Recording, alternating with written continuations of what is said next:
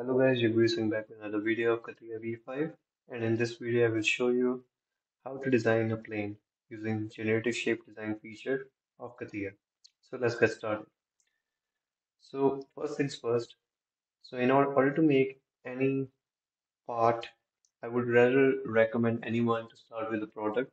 So just make a go to a new product, double click on it, and underneath the product itself, you can insert a new component by by simply right clicking on the product and clicking on components and going to new part and clicking on it again.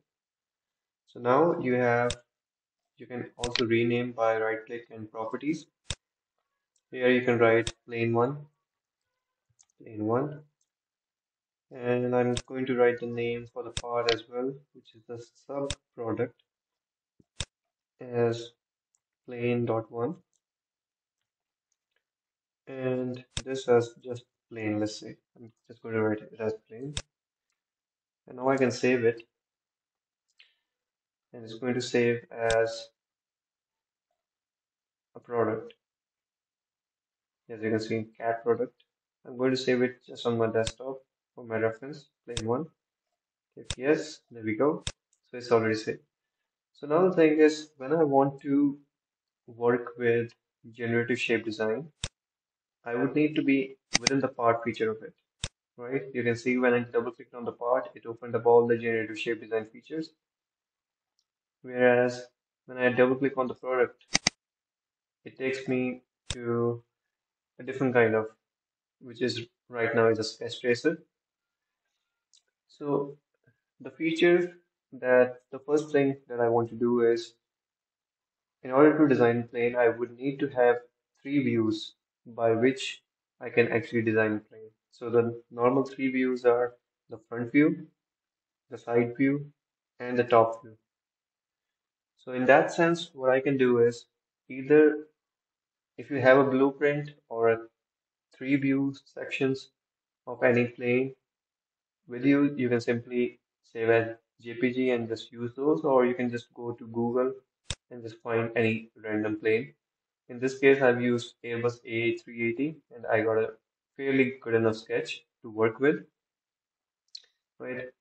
So I'm just going to save this one. I'm just going to go simply drag it all the way, click here, and you can simply say that, okay, I'm going to save that, which is a 3D view, and save as, and then you can save it as desktop. I'm going to save it. So now I have the entire thing to work with. So first things first, you need to be very particular about when you get started. Sometimes when your material is not defined, by default it's going to be, I think, shading with edges. So let's say if I try to bring any particular sketch or a picture of JPG or any extension, I would need to first of all come at sketch tracer, which is one of the features under the shape as well, right here, which is the second feature, in order to bring the pictures or any sketch to work from or to trace a sketch from in order to make one of the particular view for the plane itself. So in that sense, once I come here, let's say if I try to create an immersive sketch by clicking here, and I'm going to click that, okay, this was the picture that I saved, and click OK. It's going to give me an error message saying that wrong view mode. Change it to material mode to see the painting. I'm going to click OK. I'm going to cancel this for now. What I'm going to do is, first of all, come here and go to material. Click here for the customize, and there will be an option for material. Switch to that. Go around to material. So now I can easily bring it back. Let's say if I try to bring it back, and I'm going to click OK, it's going to give me an option. But you can see that the axis seems to be a little bit off. There are two ways of adjusting. Either you adjust using the horizon, or a better way, what I would say is, you can simply come here and choose the particular view that you wish to. So in this case, I want to design the first as the front view. So I'm going to choose front view and then click on the immersive sketch, and then going to bring that sketch right here. So now I have this, right? I'm going to bring this plane right here, zoom in. There we go. So I'm just going to zoom in. Let's say I'm going to keep it right in the middle somewhere so that I have a better look. And any one of these two, you can adjust to a specific number so that the scale matches overall for all of them. I'm going to keep as 700. It could be anyone. Relatively is going to change the other vertical component. You can choose to fix either one of these two. I just randomly chose the horizontal one to be 700. You could have chosen the vertical one to be 700 or any number of your choice. But now, from now, for all the three views, I'm going to choose the horizontal component fixed at 700.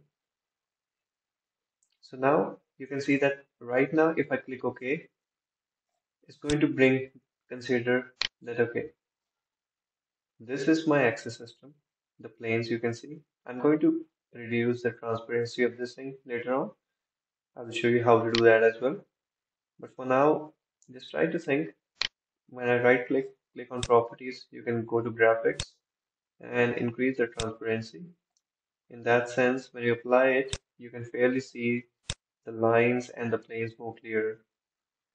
So now I can see that my axis system is aligned properly, but I don't want the entire other sketches to come here. I just want to be fixed around there. So I'm going to double click on this. So now I'm going to move this sketch to come all the way where I want my definite front view to look like.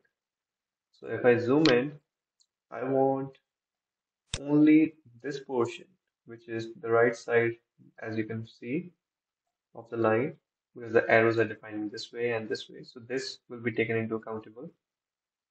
If I want the other side, I can simply click on flip modification, the simple once left click, and it will take the other side, but I just want to stick on this side. So I can click OK. So now you see, instead of taking the entire thing, it just shows the half of the plane for the front view. Similarly, I can do the same thing. Well, first things first, control S all the time as you go ahead. Better practice, right? So now you can do the same thing for the side and the top view as well. So now for the side view, you can choose any left or right. Let's say I click on left view, you get the left view. If you don't want to come on the left view, you can click on the right view as well. I mean, all your choices. It's not going to make a huge difference anyways, right? I'm going to click on sketch traces once again. So this is going to be for the left or right view, which is going to be right here, this one. I'm going to do the same thing. I'm going to bring the axis model. I'm going to flip the direction in this case. So you can see the 700 is consistent all the way through. I'm going to drag this axis because I just need a particular fixture. So I'm just going to zoom in for better accuracy so that I have a better understanding of where and what I'm considering. And I'm going to consider this to be somewhere close by, close to the tires, because I'm not going to design the tires in this one, but it's still fine for taking into consideration. I'm going to reduce on the top as well. So somewhere here, this is what we are considering to design right now, right? And I'm going to click OK.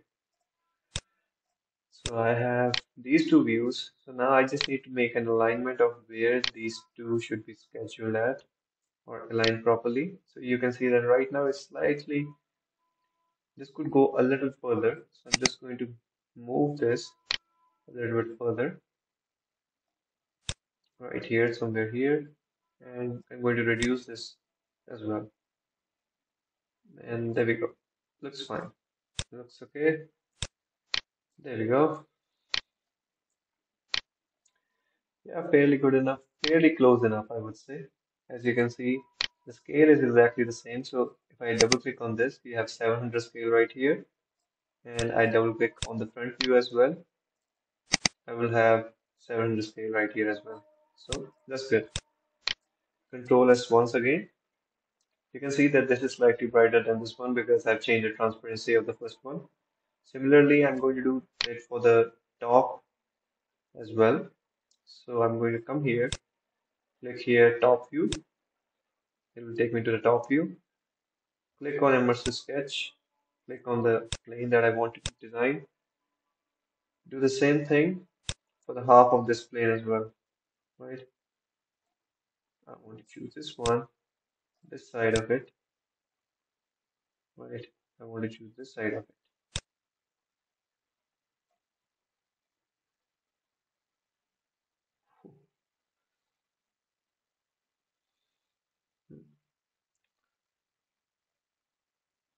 So,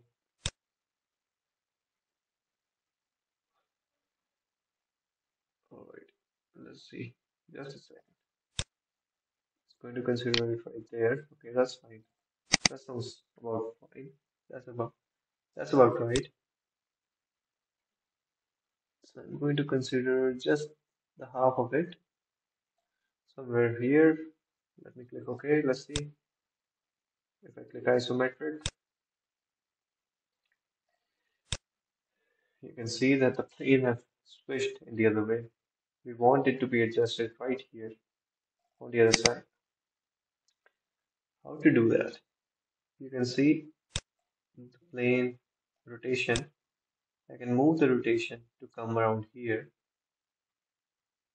and be like, okay, this is where I want it to be, right? Now I want to flip the direction. And with respect to that, I want it to be aligned in a perfect way possible. I want this side of it to be taken into consideration as well. So now let's see if I click on isometric, I again have a little bit concern of how to adjust this. Okay, let's see. So this is the zoom, right? And this is the rotation right here. So as you can see that once I'm moving it, right, you can see with respect to that, taking into consideration that where the plane is moving as well. So let's say if I do this right now, and when I click on isometric, you can see that this is where I want it to be, but I want it to be on the other side. I want to take this into consideration on the other side. Once I click OK, click on isometric, this is what I want it to be. But the scale should be far less smaller with respect to that. This is how you're going to rotate this as well. Rotation was fine. Rotation is fine. Rotation is fine, but in this case, this is going to be 700.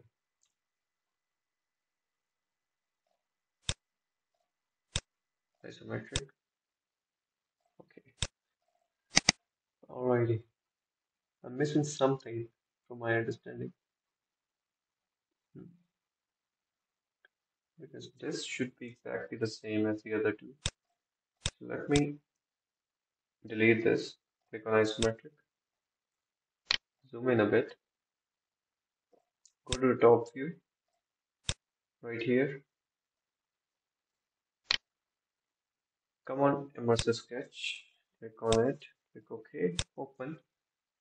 And in this case, I want my right here. So this is my origin point that I'm taking right now with me, as you can see, right? I want it to be somewhere here.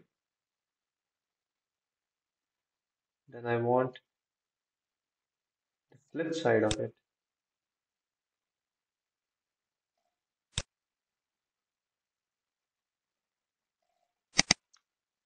700 as a dimension, right? I want this side of it. So let's say if I take this into computation, as you can see, the arrows doesn't align. I'm going to bring it right here on this side. When I click OK,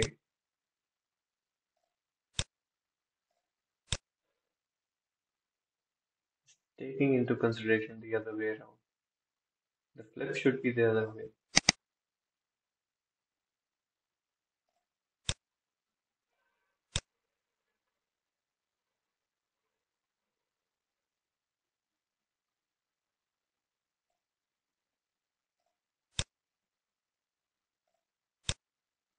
Hmm.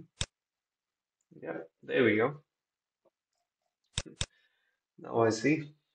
That was the mistake that we were making again.